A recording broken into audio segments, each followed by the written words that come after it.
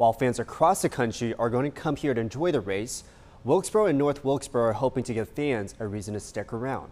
Joshua Davis joins us live from downtown North Wilkesboro and tells us more. Louis, FanFest starts this Thursday, and racing fans here in North Wilkesboro can expect a whole lot to see and do while they're here in the boroughs.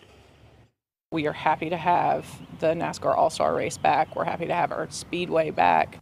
With the All-Star race weekend starting May 19th, Wilkesboro and North Wilkesboro are planning to celebrate the return of racing in style with FanFest in the boroughs. Racing fans can experience concerts, a parade, food trucks, and even a Ferris wheel.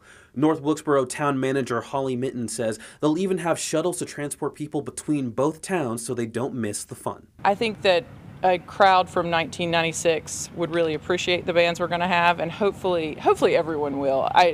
We're trying to pay an homage to our past and then also look to our future.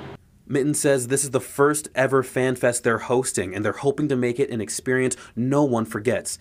Mick Zolpo is a business owner in North Wilkesboro. Ahead of FanFest in the boroughs, he says he's excited knowing how busy everything is going to be over the next week. This is our opportunity to show the rest of North Carolina, or those guests coming in even from out of state, what Wilkes County has to offer. The FanFest is really just a way for the towns to encourage people to come out and encourage people to enjoy what's going on.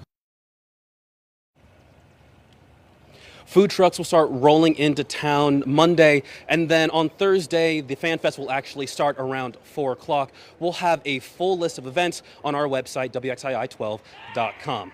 In North Wilkesboro, I'm Joshua Davis for WXII 12 News.